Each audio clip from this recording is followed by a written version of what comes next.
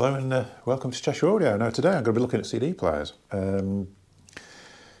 These two specifically, more of which later. Now the CD market has been doing weird things. The actual CD player market, it's 2017, 2018, I don't think I sold a single player. It died, completely died. Lots of manufacturers were stopping making them. Now, I think NAD stopped making them, Lin and Name. I mean, Lin had stopped them years ago. Partly because of the streaming thing. I think everybody assumed that that's where it was going. And, you know, lots of people were buying record players and they just weren't spending the money on the CD players anymore, so it was assumed that it was dead in the water and it wasn't going to do anything. About 2018, 2019, they started to sell again. I think there's many, many reasons for that. I think there was a certain element of people who got into streaming who didn't really understand the complexities of it or expected more of it than was there, or I think got into it then realised they didn't have anything that they'd bought to hold, if you know what I mean. It's sort of that collectability of the music format wasn't there and they missed it. So bit by bit people started to buy CD players again, and now it's actually quite common. It's like I said, the record player market is growing and growing and growing, as is streaming. But I mean, I don't sell streamers, even despite people telling me I'd make a fortune if I did because it's a massive market. That's another story. It's a story for another video, that I think, actually. There are many reasons I don't sell streamers. Sound quality is one of them, but there's lots of other reasons as well, which, like I said, I'm not going to that now.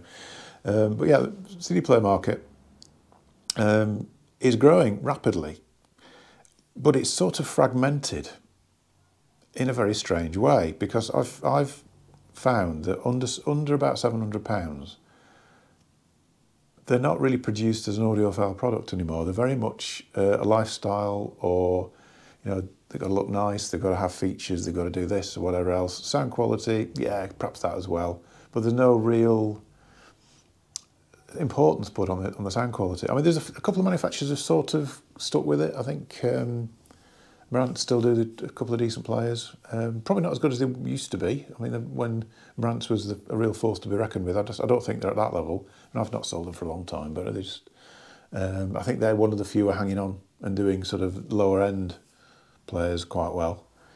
But generally, nobody's doing it. Nobody's doing it to the degree of, I think there's an awful lot of players around £300 or £400 that you might be better just buying a DVD player, because it's probably very similar inside and all these extra superfluous things they're adding on. You could probably get as good a sound off a DVD player. Now, that's a controversial thing to say, but yeah, from what I've sort of experimented with and heard, I think that market has kind of died a death, really. So it's kind of starting around £700, which is a lot of money, to be fair. It's a lot of money. I think if you sort of project back to the early days of CD, it's not as much as it kind of, you feel it, it feels it is, but yeah, it's still quite a lot of money. But my problem has been, at £700, I had the Rega Apollo, which has recently gone to £700. It was sort of around about the 600, but obviously as things go up, as they are at the moment, we're now on £700 for an Apollo. There's no competition for this at the moment. And the thing with the Apollo is, it's got the engagement and that sort of musicality that you normally only get from high-end players. I mean, Rega have always been brilliant at this. I mean, they're a record player manufacturer, but whatever they do, they seem to do to the nth degree, and they really listen and they get the right people in or whatever to do what they need to do. And all their players have been very good, and the Apollo is just continuing that, you know, that sort of tradition, really, of superb sounding CD players that are very, very engaging to listen to in a very similar way to vinyl, really. Not totally as good as vinyl, but there's a definite sort of vinyl-y sort of feel to their players. They're not as clear as some. They don't have that precision that a lot of, you know, the sort of other competition may have. But they do, like I say, they do have a warmth and an engagement that their competition don't at all. And most digital stuff to me does sound very flat and very insipid and very bland. Okay, you can hear all the instruments, but you're not really that interested in what they're playing. It's a very strange thing, digital, the way it does that. Which brings me to the player on the left-hand side there. This is an Atoll MD100. And there's a bit of a story with Atoll because I've sort of been experimenting with them for a while. And Atoll is quite a big French company. Not really, it's been brought into the UK before, but then it's, there was a big period when it wasn't, and now it's been brought back in again. Like I said, big range. Amplifiers, CD players, pre-powers, some quite high-end stuff. Proper specialist brand. Like I say, that we're not that familiar with in the UK at all. There's very few people I mention it to who've ever heard of it. But it's interesting, and I was lent by the manufacturers, well, by the importers, should I say, a couple of amplifiers to try, and the big CD player that they do, the big full-width one, and really like the amplifiers, but was particularly taken with the CD player. I thought, this is wonderful, this thing. I mean, it was £1,100, it's a different price point to the Rega, but a lot better than the Rega in every respect, to be honest. It was detailed and it was open, and the whole presentation of it, the big sound stage that you want, but still very engaging, which is really unusual. Like I say, it's a Rega, that's Rega's domain. Other manufacturers don't do that unless you're spending thousands, I mean literally thousands on them. So it took me by surprise a bit, really, because here's a sort of a bit of an unknown French brand, and the sounding, it's got this engaging sounding CD player. About a week or so ago, I went to I've done a report on it, went to the Cranage Audio Show, which is just up the road from here, and the guys from Atoll were there, and they were showing a little MIDI system. A MIDI system, that's a phrase we don't hear nowadays, is it? I mean, when I think MIDI system, my mind goes back to around 1980 or so with the little Technics 315 system, if you remember that, little amplifier, tuner, tape deck, and the SL5 linear tracking turntable, which shouldn't have sounded any good at all, but did. I mean, it was a great sounding little setup. But yeah, that was a true MIDI system, 315 for 315mm wide, as is this, 315mm wide. So it's a bit of a retro throwback to the old MIDI systems. I think the Technics one was kind of the first out, to be honest, or certainly one of the first MIDI systems. So we're full circle back to MIDI systems. It's actually the same footprint as the Apollo, to be honest, this one. It's just turned round. It's as wide as this is long, sort of thing. So yeah, they're showing me the little, this is called the MD100, for MIDI, I assume. They do a CD player, they do a streamer amplifier. Unfortunately, they don't do just a purist stereo amplifier, they just do a streamer amplifier. And people will know my thoughts on that. They do a little power amp for it as well, and they do a phono stage, which I have downstairs, which I haven't tried yet, but that could be interesting, because I bet that's good. So they've said, do you want to try this? Do you want to, so after the show, the guys from Atoll dropped it off for me to try, and I've had it playing, just running it up to temperature and everything, just to have a little listen to it. Wasn't expecting a great deal, to be honest. I thought, well, it's a budget player, budget, I suppose you would say. It might be quite interesting. It's kind of the same money as an Apollo, slightly cheaper than Apollo, actually, slightly cheaper. So it's got a front draw mech on it, because the Apollo, big issue with the Apollo is it's top loader.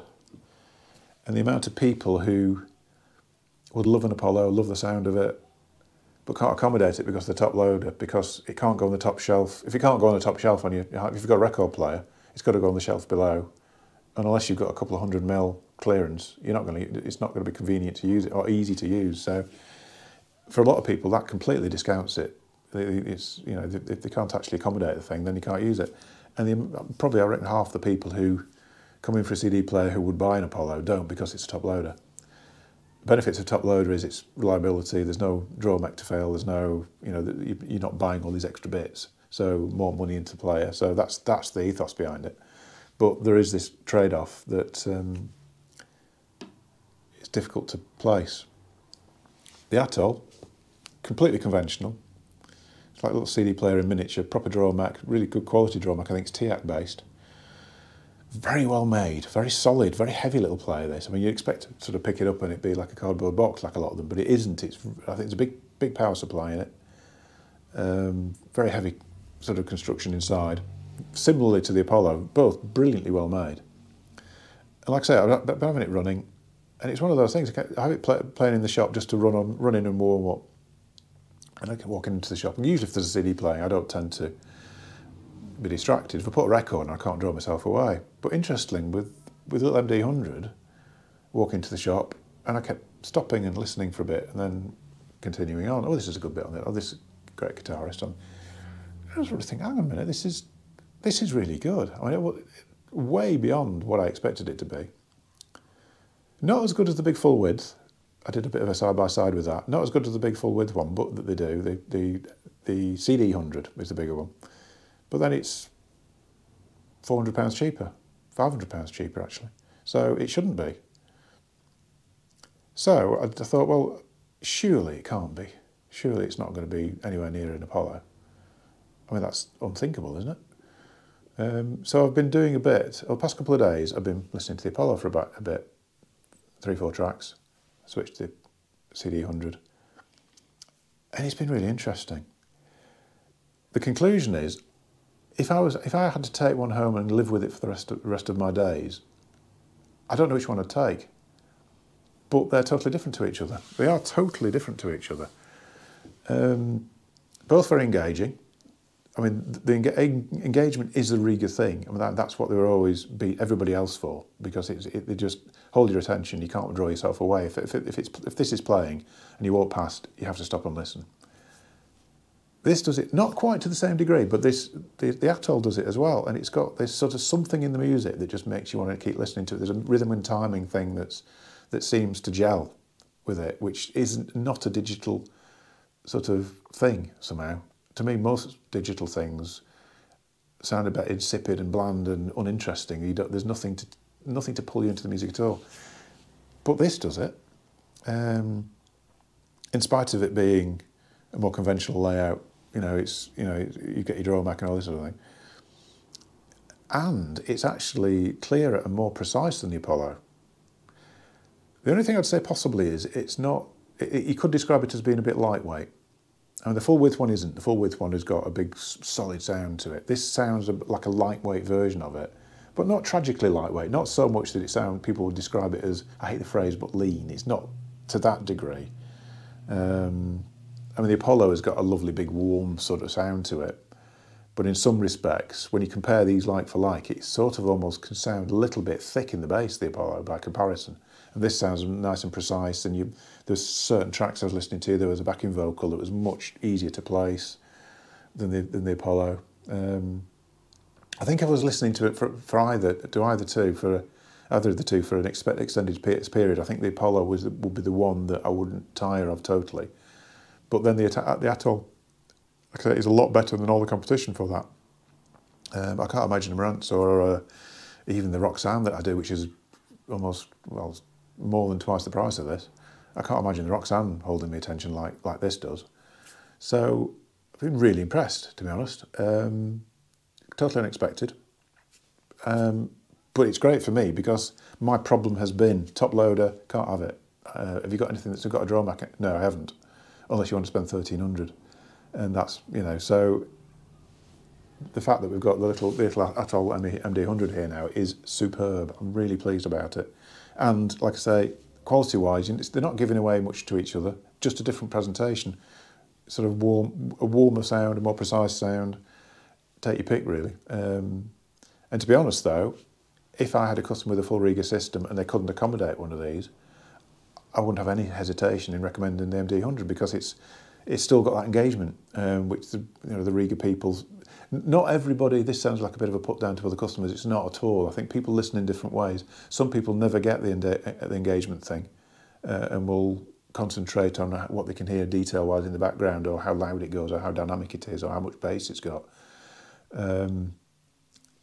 If you get the engagement thing, you will really like the Atoll range, and all of them seem to have it. It does seem to be a thing within the range that they do have that sort of musicality to them, which is, like I say, with vinyl, that was always the vinyl thing.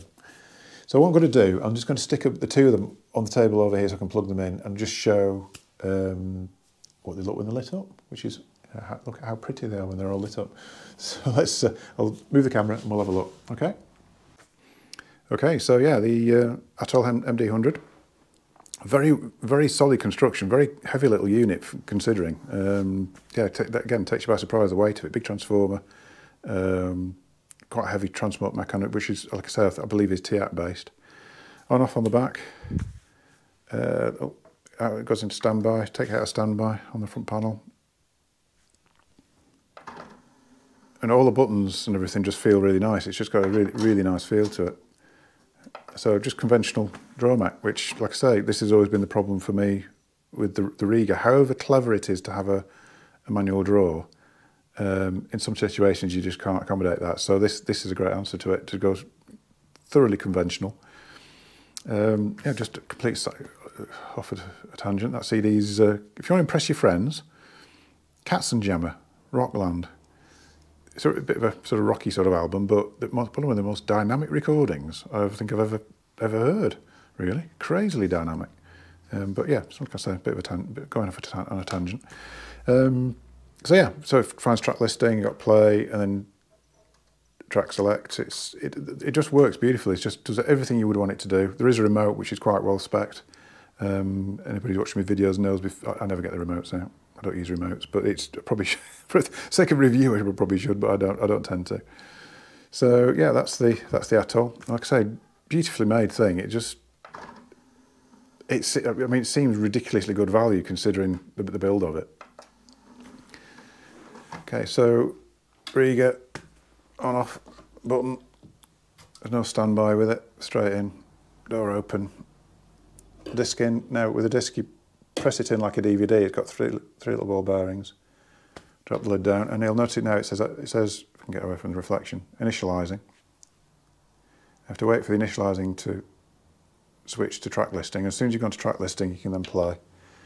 That's because it buffers up, and that's part of the reason the Apollo sounds so good. Is it does buffer the for about the first minute or so of the recording to stop any sort of issues with mistracking or anything like that. And it does work. I mean, that's the reason. Has always been the reason their plays have been very good. But it just means you've got a bit of a pause before you can actually go into playing. And then we've got track select, backwards, forwards, whatever. And it's, yeah, just very minimal controls, but works really well. And to stop, you can just open the top, just take the door out, the CD out. And that's it. Yeah, it's very straightforward. No complications. Let's have a quick look at the back panel. Not a lot going on in the back panels, but let's have a quick look anyway. Yeah, totally straightforward on the back panel, just line out on the Atoll, a little coax and an optical. So if you want to use an external DAC, you can. Standard IEC, and there's your on-off switch. Rega, pretty much exactly the same actually. It's your standard line, a little optical and a coax. IEC, that Rega do use a 2-pin, which is just somebody rang up in a bit of a panic after they bought Rega product after me and said it's got 2 pins and they've given me a 3-pin lead, but it's compatible both, compatible that way around. A little fuse on there, so it's got an accessible fuse if you ever need that. Never known one of those fuses blow, but yeah. So that's the back panel. Like I say, very straightforward. Yeah, so that's the Atoll MD100 and the Rega Apollo. Like I say, I'd be hard pushed to choose between them, to be honest. It's a very good in their own ways, but very different to each other. So yeah, I hope you like that. Feeling like a bit of a Luddite weirdly for doing reviews of CD players, but I think it's valid. It is valid nowadays because it is something that is really growing.